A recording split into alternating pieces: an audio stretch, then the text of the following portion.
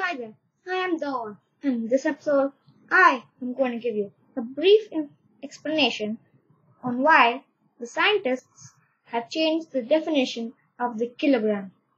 And what is this new definition? What's the difference from the old definition? In this video, I am not going to deal with the maths, but I'm just going to give you a logical explanation of why they did this. So here goes. The reason why scientists have redefined the kg is because we don't want to be dependent on physical objects that can corrode or change over time. For example, the meter. How is a meter defined?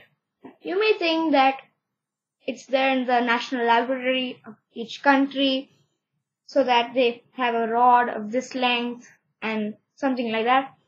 But some factors like heat can change the length of the rod and lead to not precise measurements.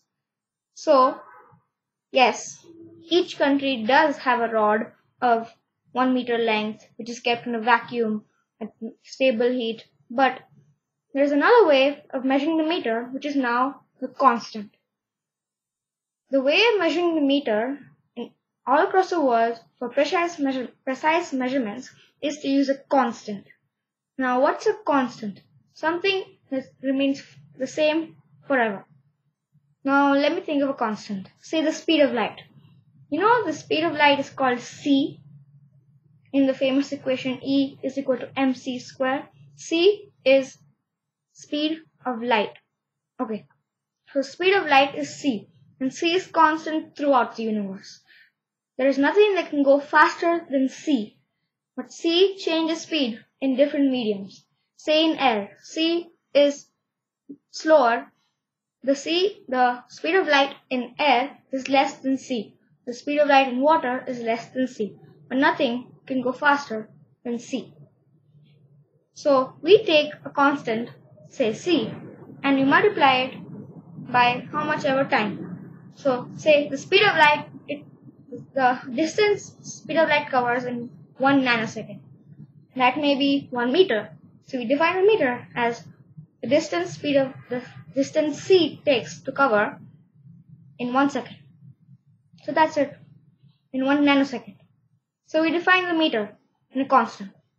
So now scientists thought that if we can define the meter like that, why can't we define other physical quantities?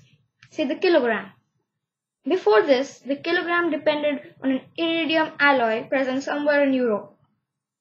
And it's like a cylinder which weighs 1 kg exactly. And we make copies of that and we spread them across the world. That is the definition of the kilogram. But, of course, things will change. Say heat, corrosion, something will happen. It's not very dependable.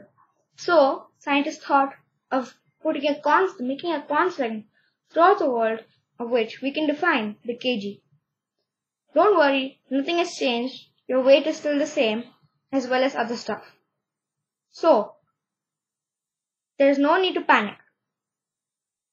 The kilogram is still the same, but in precise measurements, only that will change small, very tiny variation. So the way they defined it is they made a constant called the Planck's constant, which was not definite until the scientists found accurate measurements and got the precise value of Planck's constant.